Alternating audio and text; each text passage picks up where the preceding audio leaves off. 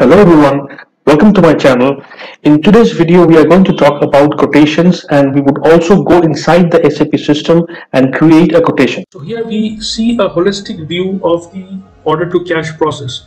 Now the first section is the pre-sales activities, wherein the customer can contact us, they can have an inquiry, they may have a contract and a quotation. So these are the pre-sales activities wherein we can get inquiries from a potential customer. So after the customer confirms the order, we would create a sales order wherein we have to make the sale to the customer. After that, once the order has been processed, we would have to pack that product into a box and we have to deliver the product to the customer. We have to create a shipment and then send the product to the customer. Now sending the product is also called as goods issue. So once we issue the goods to the customer, we will send the billing document to the customer for payment. So the last step is the billing part. Now if we talk about transactions, it starts with inquiry. So VA11 is for inquiry, and then we have a quotation wherein the customer gives a price. Then once the prices are finalized, we will make a sales order. After the sales order, we create an outbound delivery so that we can deliver the part to the customer. Then via VL02N we can pick the quantity and as well as post the goods issue. And finally, we would do the billing via VF01. Please check this data where it shows that 74% of my viewers are finding value from the videos, but they have not subscribed. So I appeal to all the viewers to like, share and subscribe to my channel, and please hit the bell icon so that you do not miss any notification. Now to create a quotation, the Tcode which you have to remember is VA21. So I type it here, VA21, and this is the screen for creating quotations. So you have to give a good sales organization, a distribution channel and division. So we will create the quotation with respect to our inquiry. So we have created an inquiry in the last video. So we would take that reference and create a quotation. So first we have to enter the quotation type. The quotation type will be, if I do F4, it is QT. So QT is for quotation. And then I will click on this option, create with reference. So once I go here, I would have to put the inquiry. So I have a good inquiry here. So I would put the inquiry here and I would copy. So everything, the line item from the inquiry will be copied here. So I click on copy. And you see everything has been copied, like the sold to party and the shipped to party has been copied. The reference number we have to give. So for example, normally the nomenclature, as we had discussed earlier, that the nomenclature would be a customer reference number. So I can write customer order 01 or maybe 02. So it has to be followed. Whatever the company suggests, the nomenclature, we can add the number here. And then we have the material. So the material has been populated from the last document. One piece is ordered. So if I go to the sales tab, there are a lot of information like the required delivery date, the pricing date, the payment terms, the Incoterms. If we go down, we have the sales area as well. If you go to item overview, here is the material, and I go into the shipping tab. So if I go to the shipping tab, I have the details of the plant and the shipping route, the shipping point. If I go into the line item, if I double click here and go into the line item, there are various tabs which are important.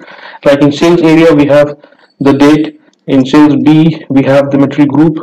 If I go into the shipping tab, we have the plant and the shipping point, and also the location from where the material will go. So this is the location from where the part will go to the customer.